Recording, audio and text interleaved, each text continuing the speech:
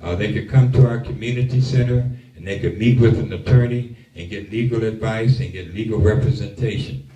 Now, three of these programs were made into federal programs by the government. In 1974, the federal government allocated money for a nationwide free breakfast program. That's why kids can go to school today and get breakfast and lunch at a reduced rate because of the Black Panther Party.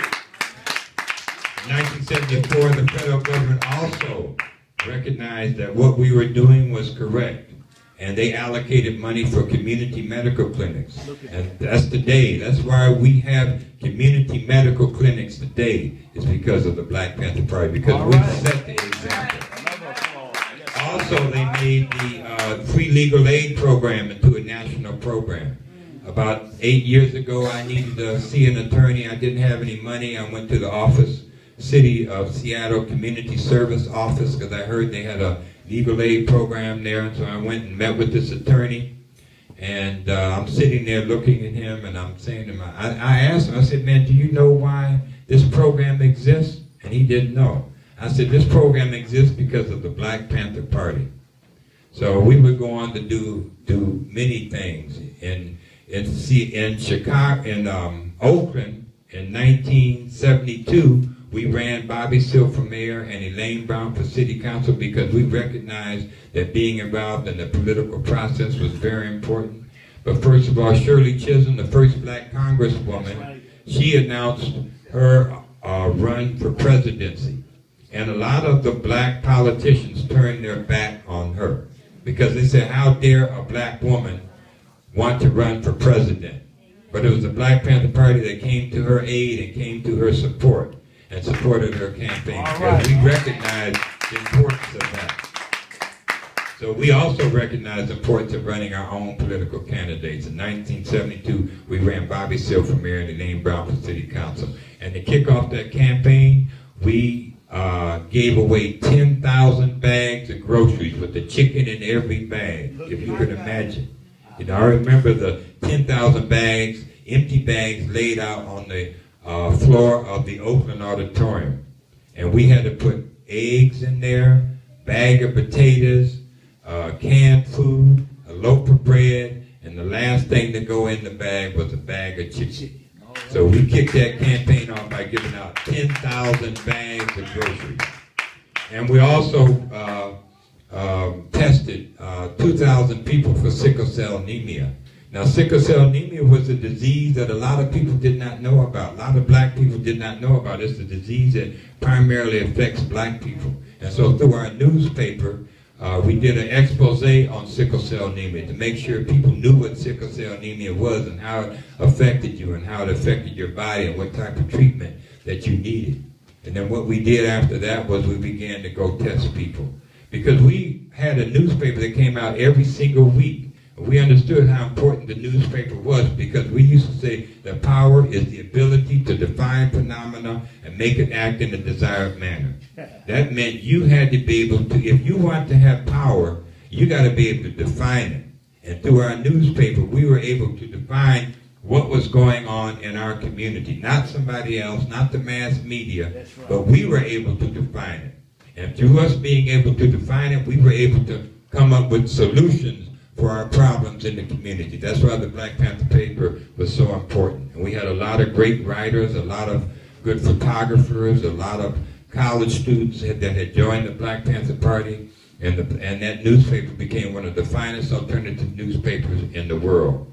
And we used to have a circulation of 130,000 per week, going all over the world, the Black Panther newspaper. So in the party, we were working all the time.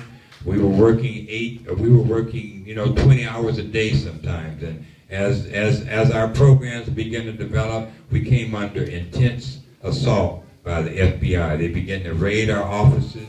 They began to kill leaders of the Black Panther Party. They began to imprison a lot of people. They even sent the police into the breakfast programs in LA and Chicago and New York to try to scare the kids away from the breakfast program because they didn't want the kids to see that the Black Panther Party was doing what they were supposed to be doing.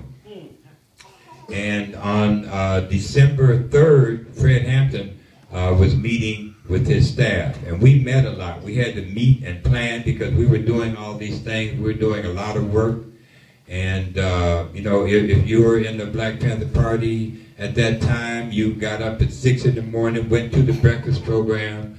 You served the kids breakfast. You came home, came back to the community center. You had to go out in the field and sell 100 papers a day because we really understood how important it was to get the paper out for the people to read it.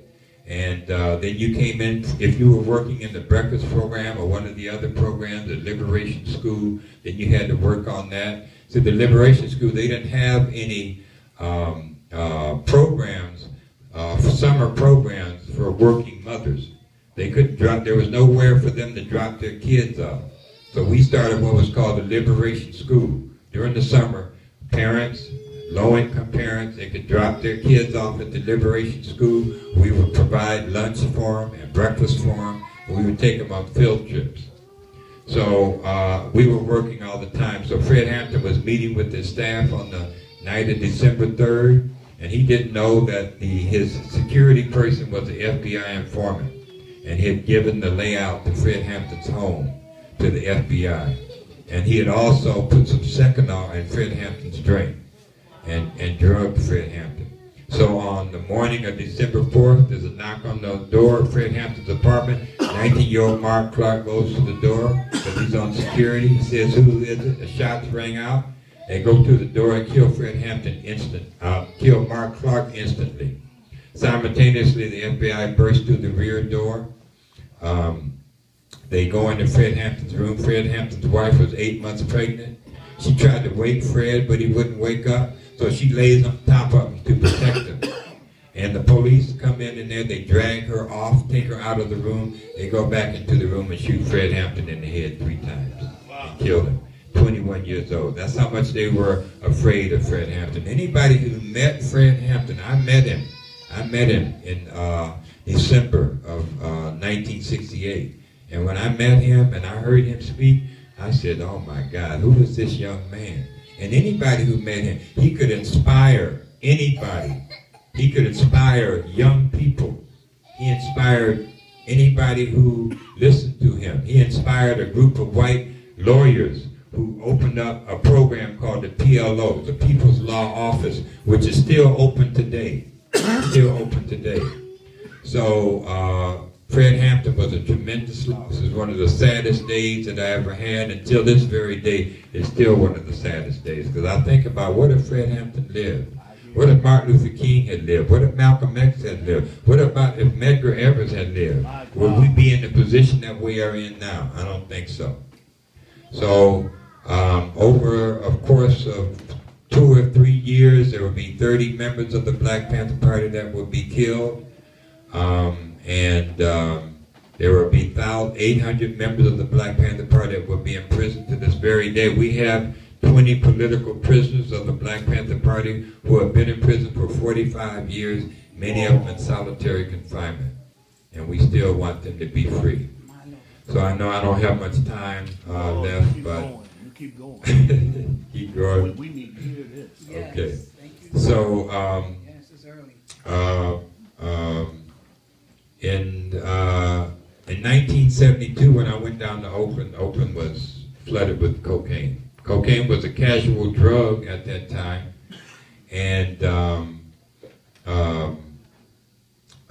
Huey had just gotten out of prison, and somebody introduced Huey to starting cocaine. Now, Huey was a very complicated person. He was a father. He was the youngest child of 7. His father was a preacher, and he had 2 older brothers. One older brother who was a gangster and a thug who taught Huey how to fight. He had another brother who would go on to become a college professor and taught Huey how to read philosophy, and how to understand great things. And so Huey had this rare combination of brilliance. He had a brilliant mind. He really had a brilliant mind. He was probably one of the most brilliant minds that we've ever had in the last 50 years. And he had this also other side to him where he was fearless. He was not afraid of anybody. He was not afraid of confronting the police. And when the party first started in Oakland, and he recognized that they had a right to bear arms, he organized the 20 or 30 Panthers at that time to go out on the streets and start patrolling the police. They had armed patrols because a lot of these police in Oakland and LA and San Francisco were recruited from the Deep South. And they were bringing a lot of those racist practices with them to Oakland and San Francisco and LA. So Huey said, okay, let's get some cameras, let's get some law books, and we have a right. It says that we have a right to observe the police to do their job. And so he taught the comrades how to properly hold their weapons and how to conduct themselves with their weapons. And they began to go out on the streets and patrol the police. And every time they would get behind the police car, when they would stop a black person, they would get out of the police car, they would stand 15 feet away, they would inform the police that they had a right to observe what was taking place. They would also inform the black person that they had stopped that they only had to give the name, the address, and the social security number. And there were many times when the police was shocked. I mean, if you could imagine a policeman from Louisiana or Alabama seeing 15 armed black men with rifles and shotguns standing at attention, he was shocked. And there were many stories where the police would say to Huey, "Nigger, what are you doing with that gun?" And Huey would jack around off in his shotgun and say, "Pig, what are you doing with your gun? I have a right to have my weapon. If you try to take my weapon, if you try to shoot me, I'm going to defend myself." That's the type of person that Huey was. And so after many incidents like this, they decided that they had to kill Huey Newton. So one night Huey was traveling with a friend. They had just been out socializing, had been to a party, and they stopped the car, they took Huey out of the car and took him into the back of the police car. Shots were fired. Huey had 2 bullets in his stomach, and one of the policemen was dead and another one was wounded. Huey had a law book that he used to carry around with him, and he had cut out the inside of the law book and had a .38 in there. So when they took him back and they tried to kill him, he pulled his weapon out of the law book and defended himself. And he was charged with attempted murder and murdering a police officer, and he went on trial. And that is who Huey was. He was a tremendous human being. Now, when he got out of prison, the Black Panther Party was an international organization. We had support organizations all over the world, in Japan and Sweden and London and France and everywhere. We also had diplomatic status in Algeria, the Algerian government. There were a lot of Panthers that had gone to exile, so they all ended up in Algeria. So the Black Panther Party actually had diplomatic status in Algeria. They were given a diplomatic compound in which to operate from. So when Huey comes out of prison, he's a superhero all over the world. People know who Huey P. Newton is. The organization is big. There are people that he did not know because he was he wasn't a person that liked to be around a lot of people, and so he became very paranoid. And then once he was introduced to cocaine, he started snorting cocaine. And you know, Huey, as I said, was very complicated. He began to realize that he did not want to be this superhero. You know, a lot of times, you know, that we're all brought into this earth to do good things. We all have a role that we have to do, and sometimes the expectations for us are much higher than what we are really able to give. You know, a lot of us can't live up to our expectations. I surely have not been able to live up to the expectations that people had from me. And this was the case with Huey P. Newton.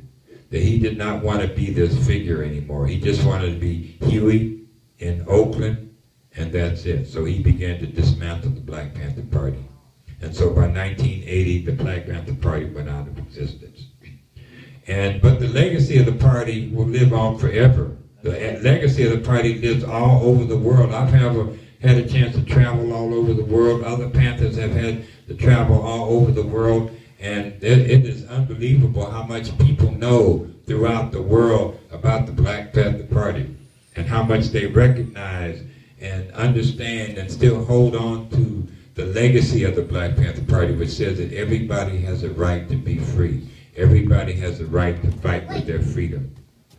And the Black Panther Party, what we did has been copied all over the world by organizations and liberation organizations all over the world. And today, here we are today.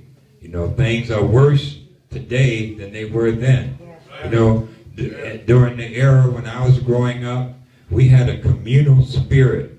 You know, you could always go to Mrs. Jones' house next door and get some sugar, or down the street and borrow an egg. You know, I remember the Chinese store on the corner. You know, anytime anybody needed any food and they didn't have any money, they could go to Joe's and they could get food, everything they needed on credit. You know, you didn't need no credit card or sign no papers. You just take what you need because he knew you were going to bring it back. Amen. And so we don't have that communal spirit anymore. We have an individual spirit. They really push that individualism on us. They want us to be individual because they know as long as we are trying to do things individually and trying to compete against one another and trying to fight against one another, be the best and be number one and be a superstar, they know that they have more control over us that way. Amen. So we have to come together. That's why it feels so good to be in a place like this, because I feel that communal spirit in here, because the church has always played an important role in the black community, but the church has gotten away from that role. Gotten away from that role. And we need the church to get back to that original role of serving the people and bringing the people together and supporting the people. So, you know, I'm hoping that, you know, we can start coming together, because if we don't, you know, the environment is under tremendous assault by the corporations that control this country and are trying to control the world.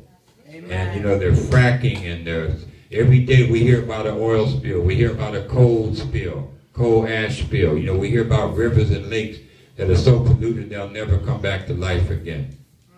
And they're trying to cut all the welfare programs off. They want us to, only thing they want from us is to shop, is to consume. That's all they want, is to consume.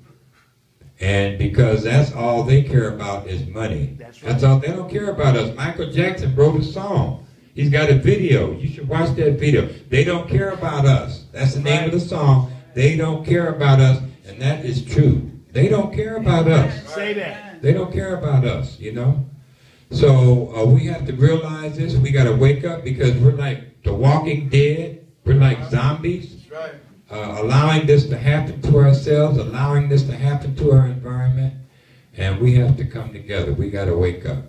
But we got to protect our families, protect our communities, and understand that we have to build broad coalitions with other people. I mean, we should never forget what happened to the Native Americans. You know, we should always pay homage to the indigenous people of this land, because 50 million Native Americans died, and they had their lands taken away from them. And now their lands are under assault because they have resources on their lands. We should never forget the 20 million slaves that died in slavery. You know, we got to bring history back. Now, the Jewish community, they never let you forget about the Holocaust. They sure don't. They have Holocaust museums all over the country, all over the world. Every year, there's 2 or 3 movies about the Holocaust that are coming out. And we don't have that, because they understand how important it is to connect their kids to that history that gives them a sense of unity and a sense of purpose. We try to sweep that under the rug, the whole slavery thing, and just forget about it. It didn't happen, don't worry about it. No, we got to bring that back alive. That's right. We need to create our own Holocaust museum. All right. You know, because it was a Holocaust, a great Holocaust that happened to us. Why should we forget it? So, these are things that we got to do.